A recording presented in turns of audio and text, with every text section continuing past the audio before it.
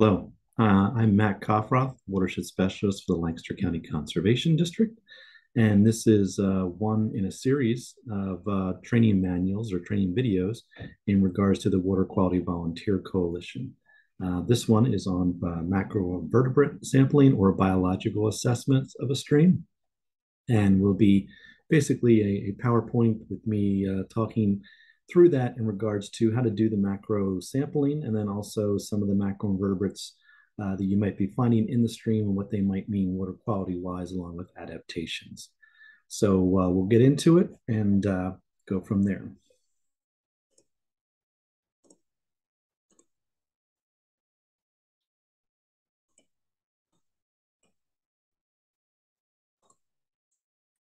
So this is macroinvertebrates, taking a look at our future. And the reason we named it this way is basically talking about um, these macroinvertebrates are a way of telling the water quality future of that particular stream, or the water quality presently of that stream.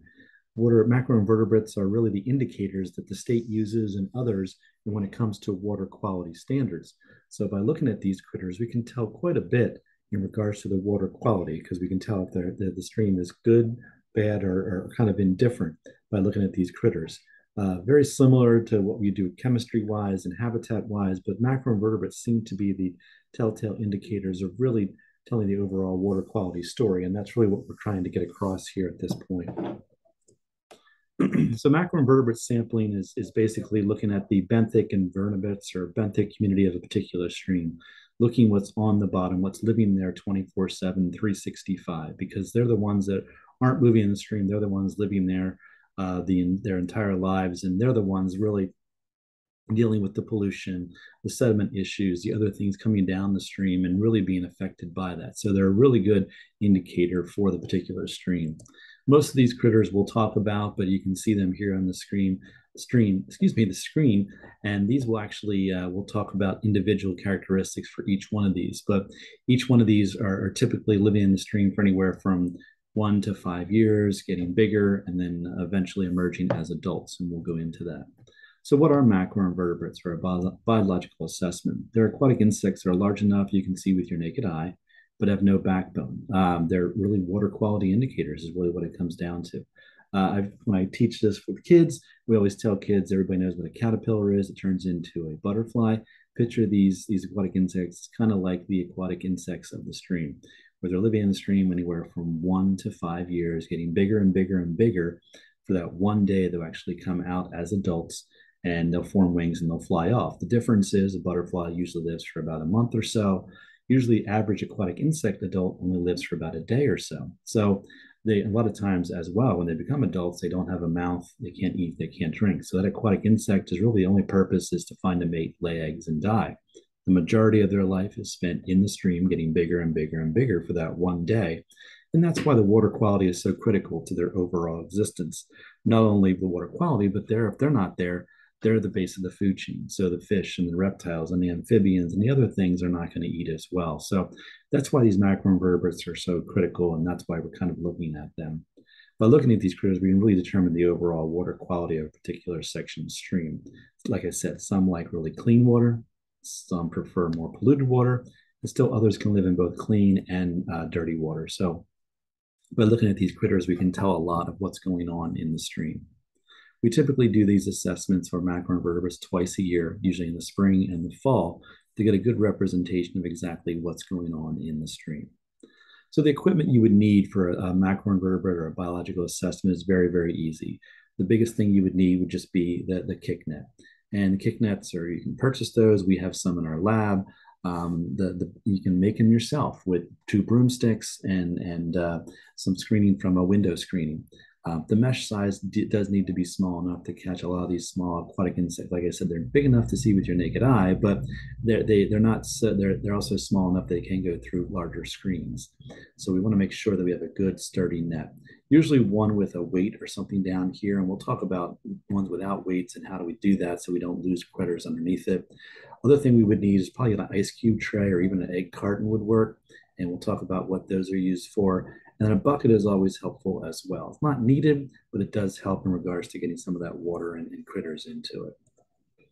So what you're going to be doing when you go out to sample a stream is typically you're going to go with numerous people. You typically do not want to go by yourself, just A, for safety reasons, but also there's power in numbers, and the more people you have, the more folks that can actually help out.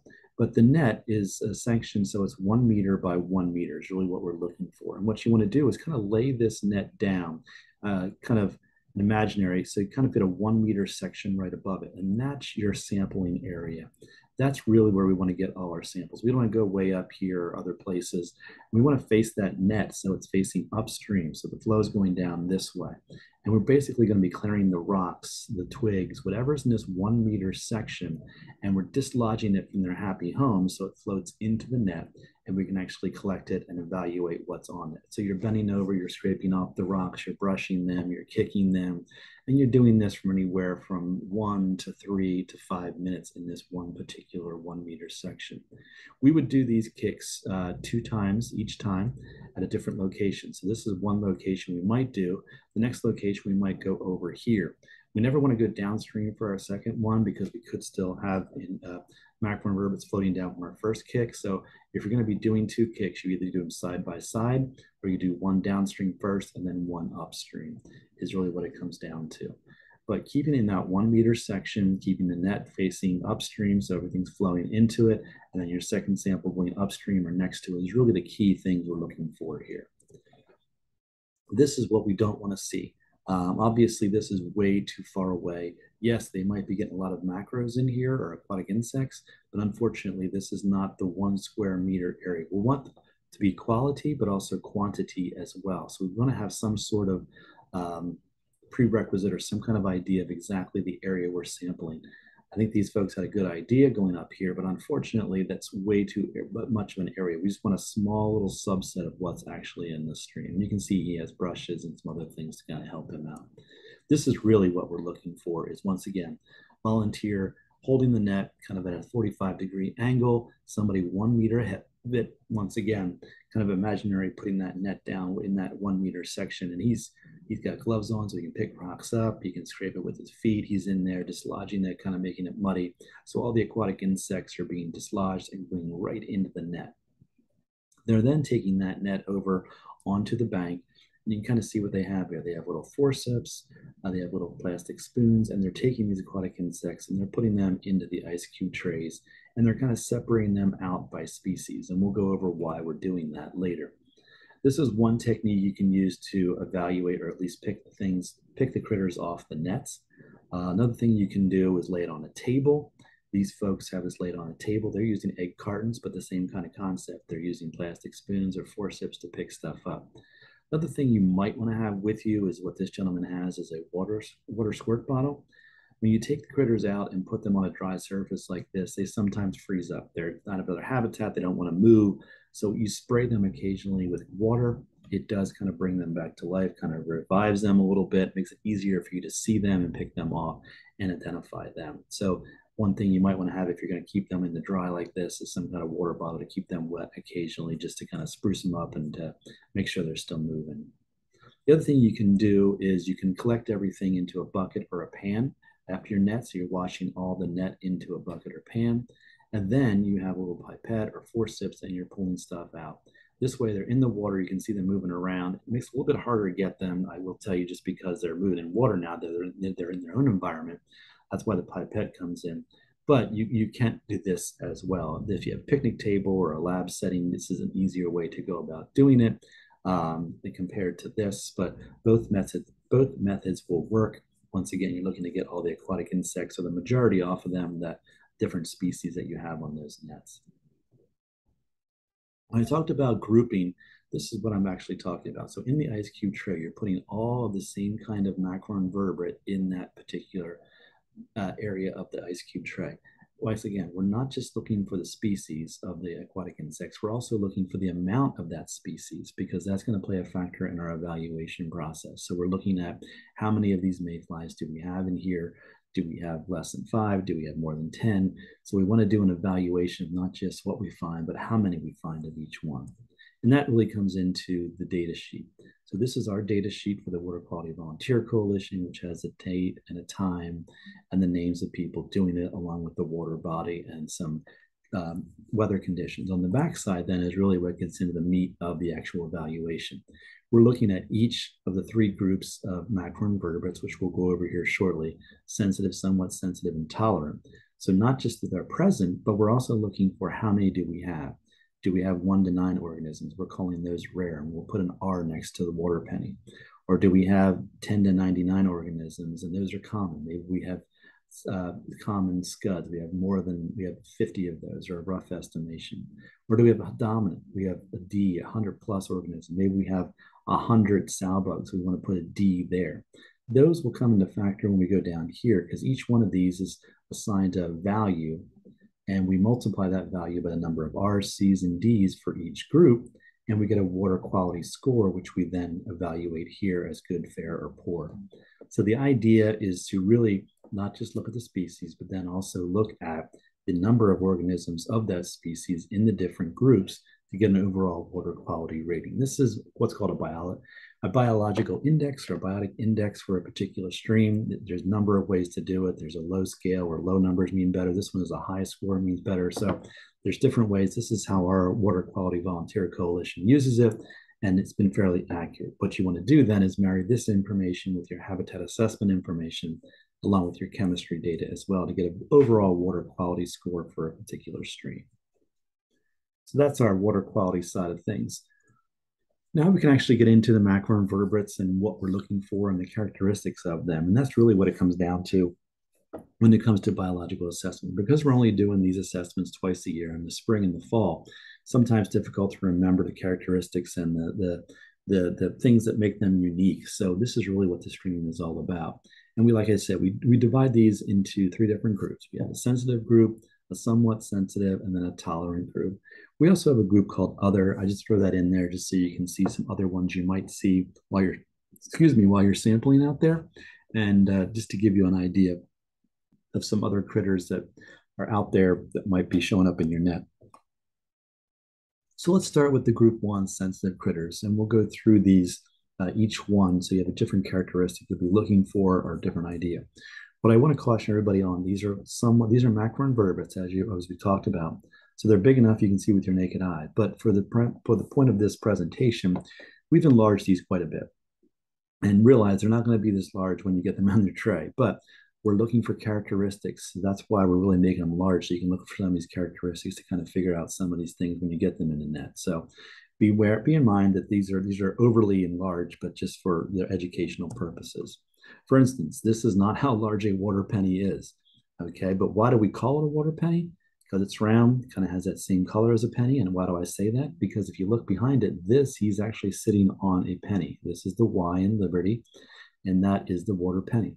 Water pennies are actually beetles.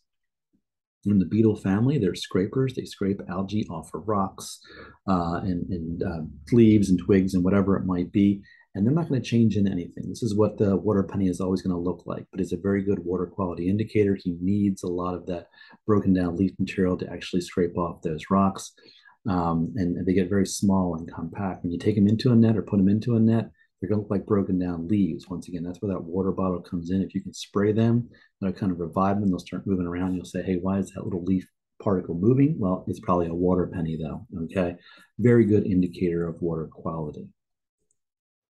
Another one we have that's a good water quality indicator, and actually the only one that can actually hurt you besides the crayfish is this guy called a Dobson fly, or a helgramite.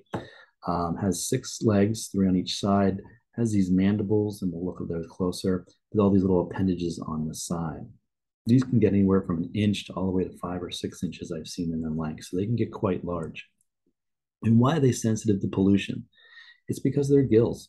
Their gills are exposed underneath their abdomen back here. So any kind of pollution, such as nutrients or especially sediment, can actually clog these gills, which is not something that we want to see. Obviously, these are water quality indicators for that reason. If these guys have polluted water, they cannot survive because their gills get clogged, okay?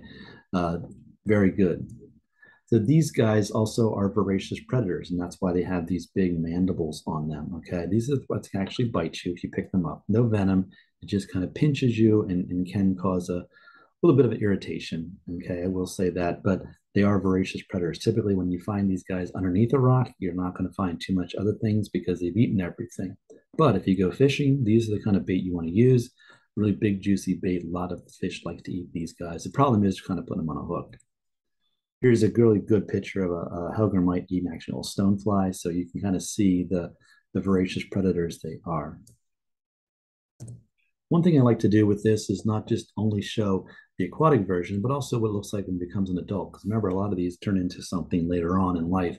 Might only be for a day or two, but you can want to see the adult. So this is what an adult dobson fly looks like. There's mandibles, tongue, almost turn like the tusks. They can still bite you then as well. And these guys is probably about 5, 6, maybe 7, 8 inches in length. And they fly very, very poorly. They were in the buildings and houses, almost like a small bird when they're flying around, but a very good indicator. If you see this guy, it's probably there's hellgrammites in the stream that they came off of. So I try to show these adult versions as well, just so you get a general idea, because maybe you're sampling, maybe not macros, but you're out the stream and you see these guys, that might be an indicator that you have hellgrammites in your stream. Other things that are sensitive to pollution, which are gill snails. And we want to look at these guys in a unique way. We want to put the operculum up top here, or the top of the snail, up toward facing the sky. Then we want to see where the opening is. If the opening is on the right, that means it's a gilled snail. We're going to see later on a tolerant snail called the pouch snail, where the opening is on the left. Gilled snails have the opening on the right. So you always want to look for where the opening is when that shell is pointed toward the top. If it's on the right, you're all right in regards to water quality. It's kind of a little saying we use. Okay, so that's going to be a gilled snail.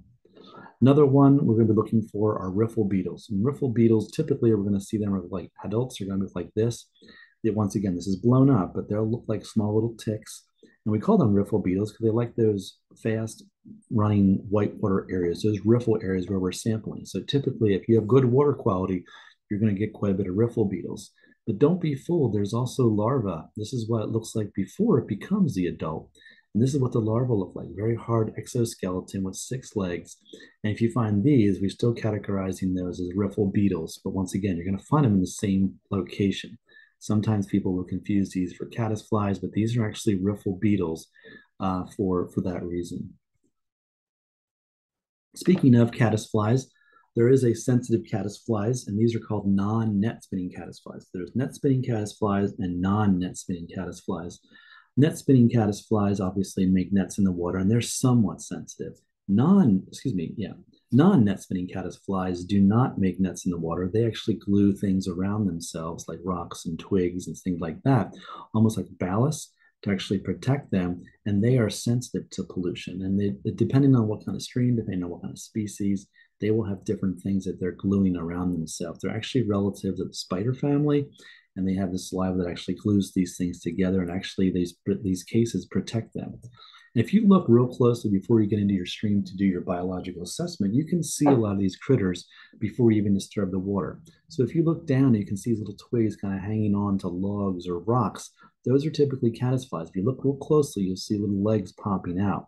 Sometimes when you put these guys into a net, they will jettison this case, and you won't know if it's a case building or a non-case building or a caddisfly. So that's why you look before you get in to see if you can see some of these, because sometimes they'll push these out when they leave.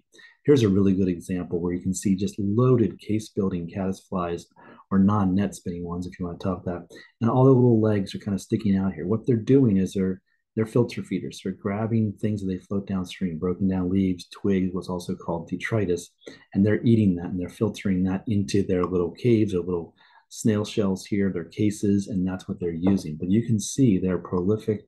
They'll be on top of each other, and depending on the substrate, these cases will be made out of different situations or different materials. Once again, looking at the adult, the adult caddisfly holds its wings kind of like a pup tent right over the back of its body. So they're kind of shaped as a V on the back.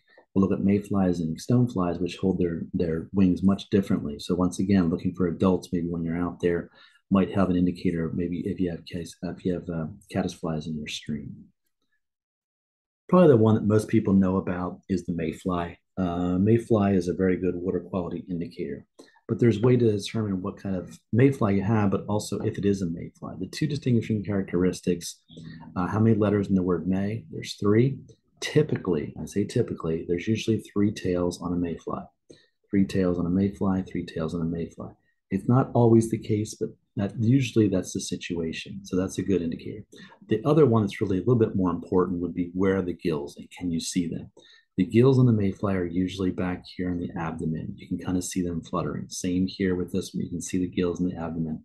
Same here on these. You can see the gills. So if you have gills on the abdomen, you can see, and then three tails, you have a pretty good indication of mayflies. Mayflies come in all different shapes and sizes, whether they're a flathead mayfly like this, a heptogeneity, which is very streamlined and aerodynamic, or a burrowing mayfly like this one, which burrows into the sediment, or even a small minnow mayfly like this. They all three have those characteristics, and all mayflies are going to have that of the abdomen gills and the three tails. So that's what you want to be looking for when you're evaluating whether you have a mayfly or not. I throw this picture up because sometimes they'll molt and they'll get a whitish color. So you can't always use color as an indicator. Once again, where are the gills and how many tails does it have? Once again, very streamlined in their approach. They sometimes can be cannibalistic, so they will eat their own young, but they kind of hold on to the rocks and the twigs and the bottom of the stream, and they're scraping algae and broken down leaves and twigs off of that. So voracious kind of filter feeders, but maybe scrapers is really what they're all about. The adult mayfly is very unique, and probably most people have seen those, especially fly fishermen. They hold their wings directly above their head, right above. So pup tent for the caddisflies, directly above their head for the mayflies. Good indicator of mayflies. Mayflies are also, their scientific name is ephemeral or Ephemeroptera, which is basically short-lived, meaning they only live about a day as an adult. So a very short adult life stage, but they come off in such great numbers. In some locations, people have to shovel streets and bridges of their dead carcasses because they're coming off in such great numbers, and a lot of things like to eat them. So mayflies are a very important food source, not only for terrestrial, but also for aquatic life as well. Kind of another one that sometimes get confused with stonefly, and we can narrow that confusion down a little bit here, would be the stonefly. So stoneflies and mayflies sometimes get confused. But once again, what are we looking for? The mayflies had their gills back here. You could see them, and they had three tails. Well, this one, I don't see gills here. The gills are actually underneath the thorax here, and we'll look at those later. And the tails is typically two tails. So this would be an indicator this is a stonefly. This is a common stonefly called a pearlid. Very pretty, you could about an inch or so in length. Very good water quality indicator. It's clean, cold running, clear, crisp, cold running water. And once again, these guys come in all shapes and sizes, from very small, like a winter stonefly. You can see the penny there, to a pelted pearlidae, which is almost like a roach-like stonefly, to another type. But once again, all they have in common is two tails.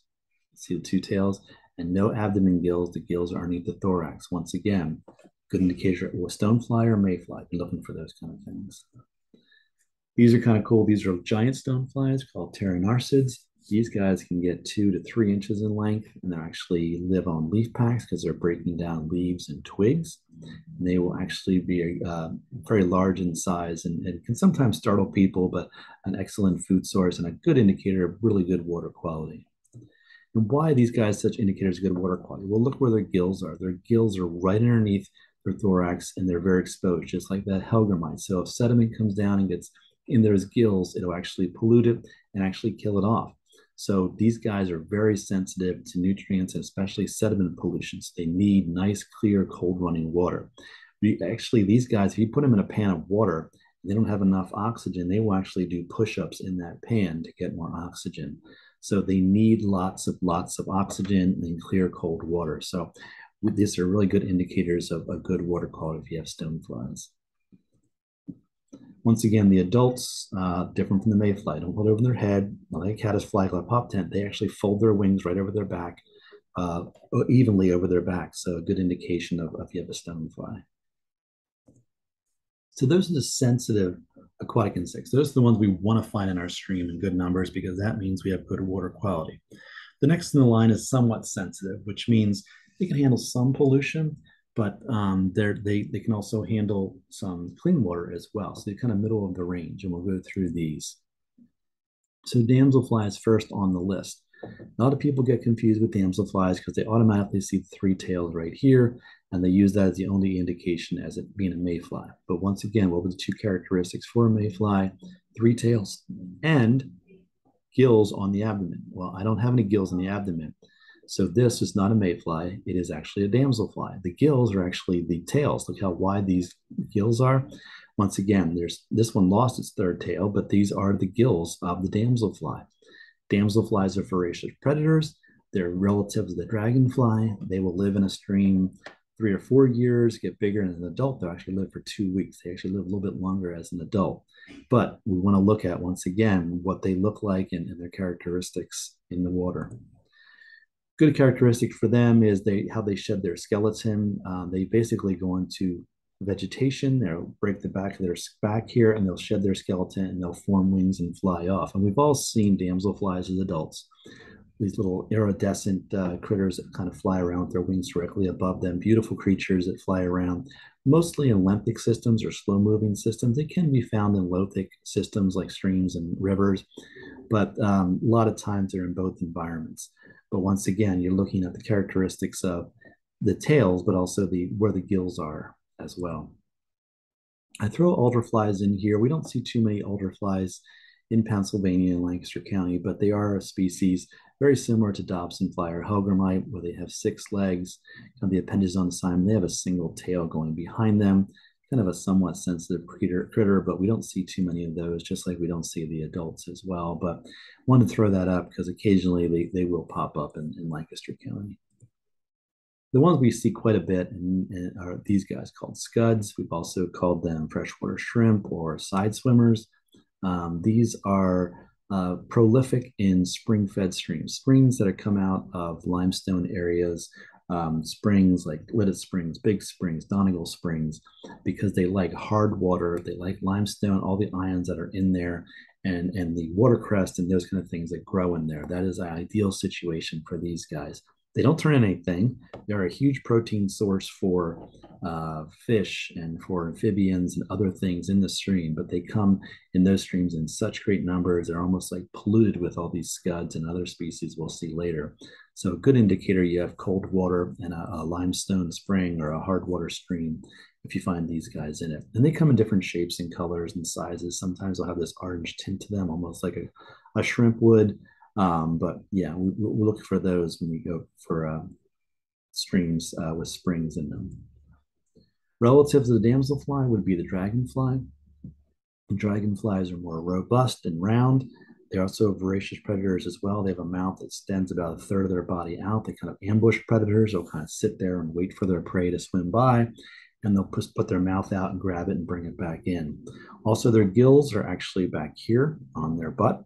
And the cool thing is they actually take in water through this and put it in their abdomen, and they can actually shoot it out like a giant fart. That's how kids like to hear that. And they can actually shoot across the water very, very quickly by doing that. So it's an escape mechanism for them. So dragonflies are in streams, but they're also in ponds and lakes and slower moving systems as well. We've all seen dragonflies adults. They're very pretty, very iridescent. Unlike the old wives' tale, they do not sting us, but all different shapes and sizes. They actually live for about 2 weeks as an adult, which is great for us because in that time they eat lots and lots of mosquitoes. So you want to keep them around as much as possible. So dragonfly is a somewhat sensitive critter. Another one that you guys have probably all seen is a crane fly. Crane flies are these like large mosquitoes with big long legs in the summertime hanging around your lights. Do not kill them. Crane flies are vegetarians for the most part. They do not have a mouth when they become adults. They can't eat. Their only point is to find a mate, lay eggs, and die. But because we think they're mosquitoes, we kill them. But when they're in the stream, they kind of look like this, little grubs, almost like little worms. They're actually vegetarian. They'll actually burrow into leaf packs into a stream when the leaves all fall in the fall, and they'll actually eat their way out, and that's their food source for the entire winter. And then in the spring, they're ready to emerge. If you get these guys, you actually hold them up to the light, you can actually see the fly he's going to become when he emerges in the spring or summer. And this is what they look like. Like I said, look like a giant mosquito. Do not kill them. They can't bite you. But because in our society, we're concerned about West Nile and other pathogens, we do kill these. But unfortunately, they will not hurt. Fortunately, they will not hurt us. So we had non-net spinning caddisflies in the sensitive category, but we also have net spinning caddisflies, and they're in a somewhat sensitive. And these guys are very prolific. You're going to see them almost in every stream. And like the name says, they do not have a case around them. They spin nets. Like I said, they're relative to the spider family. And in that net, they catch broken down leaves and twigs. And you're kind of thinking, well, how do they hold themselves in place? So you can kind of see these little hooks right here. I'll blow it up. This is really how they hold on to rocks and twigs and everything else along with their nets. So really, really good at holding on to the stream. These guys also have what's called a pupa stage. So there's a stage for about 2 weeks right before they become adults where they go into a pupa stage, almost like a cocoon, like a caterpillar would, and they kind of live in this little seed pod. If you would collect these, you would still mark these down as caddisflies. You'd mark them down as net spinning caddisflies because of that, the pupa stage. Even though they're not doing anything for 2 weeks, it is a caddisfly and will be emerging as a caddisfly at some point. Here's a really good view of their nets when they're all blown up and what they look like. Once again, they're catching broken down leaves and twigs and detritus that actually flow into those areas. And here's a really good picture of them kind of embedded in those to kind of catch that food source. Becoming greens and grays and browns and tans is typically what you're looking for. And how you can determine if they're not a case building caddisfly, usually a case building has a bump up here around their third thorax up here, and actually to hold in their case. Like I said, when we collect those, they kind of jettison their case. So you can't tell if they're a case building or not.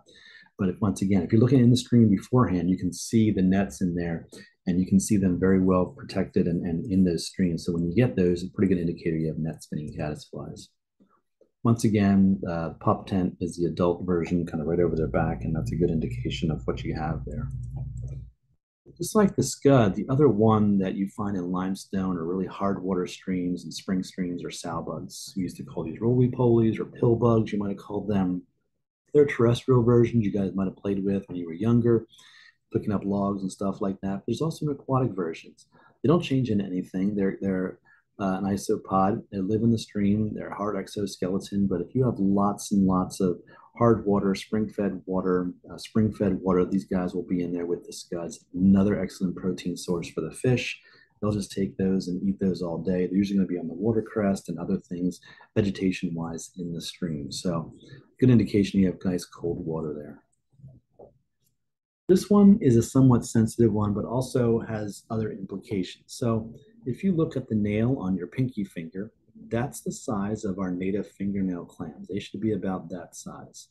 The bottom right one here is an Asian clam.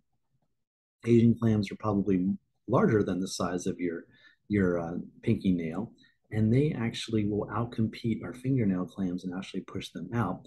And there's nothing that actually eats these Asian clams, so they can be problematic or an invasive species. You're gonna say, how did an Asian clam come here to Lancaster County? Well, when you get your things from Southeast Asia or Asia, they come on a boat, and that boat takes on ballast water. In that ballast water are usually these Asian clams.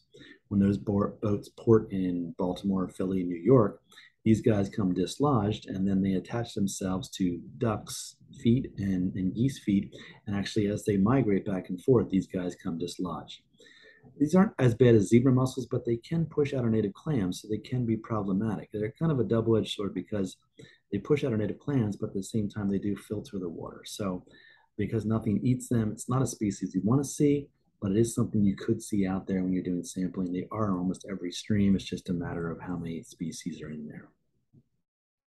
And then finally, the somewhat sensitive or crayfish.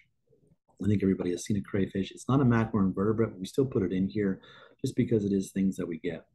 Kind of unique characteristics of the crayfish. Crayfish swims backwards. Why is that? Because his tail has his gills. So if you flip his tail, that's what he does. That gives him more oxygen. Just like when you run and you pant, it's the same kind of concept. Cool thing you can do with a crayfish, you can actually put a little bit of food coloring underneath his tail, and the food coloring actually come out of his mouth like he's smoking. Cool thing for kids to see. Also, crayfish get in fierce battles in the stream for prime habitat for food, and they'll lose their claw doing that. So they'll have one or two claws, maybe one claw is big. They actually can regenerate their claws, which is very, very unique. Finally, the thing that always kids like is we talked about where's the butt on the crayfish. It's actually right underneath his mouth. Anything comes out of his butt, he actually re-eat. So cool fact about the crayfish and something that kids always like to hear. So those were our somewhat sensitive macros. Let's talk about now our tolerant ones. These are the ones that can tolerate pollution. They can care less whether it's dirty or clean water. Just give them the water and they'll take off. aquatic worms. Why do you go fishing with worms? Because there's worms in the stream, whether it be thread worms, whether it be roundworms. As you would suspect, they live in sediment areas. They don't really care about too much other things. They don't care about warm water, cold water, sediment, nutrients. They don't really care. So that's why they're tolerant of pollution. Another one would be the planaria, flatworm. You guys might have heard that before. Very flat, kind of relative to the leech family. They're not parasitic, but they're not the best to find in your stream. Cool thing with these guys, you can actually cut them right down the middle and both halves will regenerate. They're hermaphrodites, so they can do that. Kind of unique in the planaria world. Black fly is kind of an interesting creature and very important to Pennsylvania. So black flies have a row of hooks at the base of their butt back here, and they anchor their butt to the bottom of the stream. And they'll sway back and forth, and they'll use these tentacles up here to grab broken down leaves and twigs. They're filter feeders. They also have a small piece of thread that actually comes out. So if these hooks ever come dislodged, that thread actually holds them back. It's almost like a tether, and actually pull themselves back onto that rock if they ever come dislodged. But they're basically swaying in the water back and forth with these filter fans up here, grabbing broken down leaves and twigs. But why they're unique to Pennsylvania in regards to how we control them is because of the female. This is the female black fly, and she needs a blood meal before she lays her eggs. And the blood meal just happens to be us as humans. So black fly suppression in Pennsylvania is very, very big. In fact, black fly suppression program in Pennsylvania is the second largest program in the entire world. Only the continent of Africa sprays to kill black flies more than the state of Pennsylvania. I will say that again, only the continent of Africa sprays our waters more than Pennsylvania to kill these guys because they do carry diseases like West Nile virus, African sleeping sickness, malaria. And because Pennsylvania has 86,000 miles of stream, these can be quite problematic. If you go to other states, you'll notice they do not spray for black flies, or they have a less program, especially in the Northeast and New England, in Canada, because you go up camping up there, black flies are everywhere and they will get bit by black flies. But in the springtime, you will see helicopters going over streams and creeks in Pennsylvania just to put a biological agent down to kill black flies. So kind of unique situation in Pennsylvania for the black fly and what we're doing with it.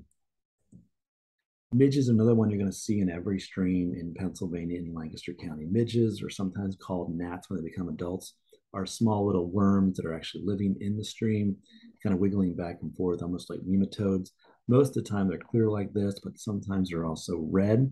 When they're red like this, they're called bloodworms. They do not suck our blood. What it is they have hemoglobin in them. Same thing we have in our blood.